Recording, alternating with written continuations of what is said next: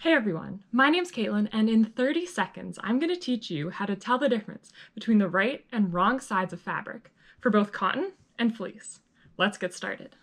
Let's start with cotton because it's easier. The right side of the fabric is the side with the print. It's the side that will be seen on your finished product, whereas the wrong side does not. So if a pattern tells you to fold the right sides together, it would be just like that. Now fleece is a bit more challenging.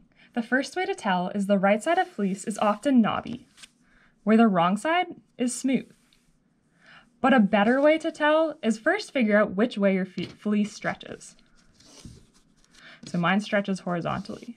If you go to an edge of your fabric and pull, the fabric will curl to the wrong side, no matter where on the edge you pull.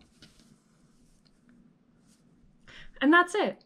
I know this video was double the length of time I said it would be, but that's a common trend with all of my sewing projects. Thanks for watching, and let me know if there are any other terms you need clarification on.